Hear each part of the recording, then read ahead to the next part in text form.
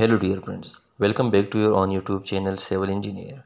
Today we are going to discuss types of slabs like flat plate, flat slab, and we are also going to discuss column capital and drop panel. So watch the video full and do not forget to like this video. Let's start today's discussion. As we know that load from the slab is transferred to the beam, then to the column and then to the foundation. But in some cases, reinforced cement concrete or RCC slab may directly be supported on columns. Here you can see in this picture that this slab is directly supporting on column, and here in this slab the beams are completely absent. So the slab in which load of the slab is directly transferred to the column is called flat plate. In flat plate, beams are completely missing and load from slab is directly transferred to the columns. In flat plate, the main concern is punching shear.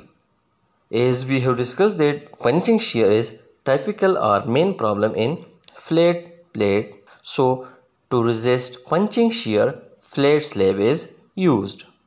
Plate slab construction is also beamless. It means that in plate slab, beams are absent.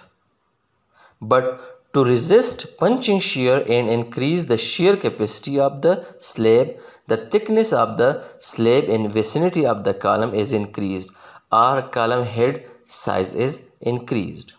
Here you can see that the thickness of the slab in the vicinity of the column is increased, or you can increase the head size of the column, which is known as column capital. Now we will discuss what is column capital and drop panel. The increasing of the thickness of the slab in the vicinity of a column to increase the shear capacity of the column and resist punching shear is called drop panel. Here you can see in this picture that the thickness of the slab in the vicinity of the column is increased to increase the shear capacity of the slab. This arrangement is known as drop panel. Now we will discuss what is column capital. The increase in the size or head of the column at intersection with slab is called column capital. Here you can see that the head or size of the column at the intersection with slab is increased. So this arrangement is known as column capital. Column capital and drop panel in plate slabs are provided to tackle punching shear problem. Now we can clearly understand what is plate slab. The flat plate or the slab in which drop panel or column capital is provided in order to increase the shear capacity of the slab and to tackle punching shear problem is called flat slab.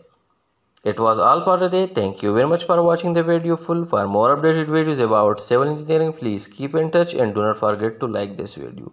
Thank you very much.